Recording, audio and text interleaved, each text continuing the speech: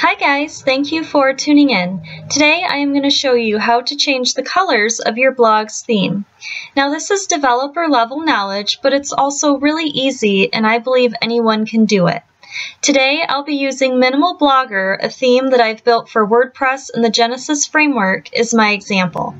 So let's say I wanted to change the color of this main navigation bar.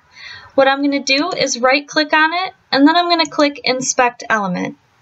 Next, I'm going to scan the code that it gives me until I find the red color, which I already have under Nav Secondary. You can click this red circle and then preview a new color before you put it in.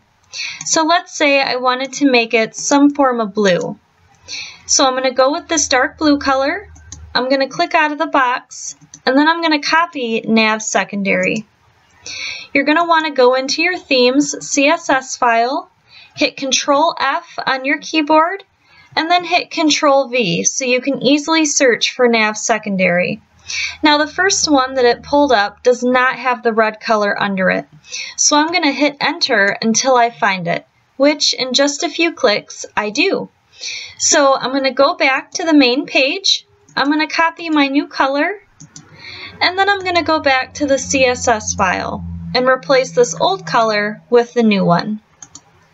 After you do that, you can close out of the search box, scroll down to the bottom of the file, and click Update. So let me navigate back to the main page and close out of the Inspect Element.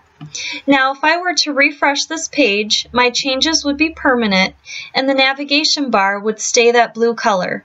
You can repeat this process for any element on the page and have your blog looking just the way you want it to.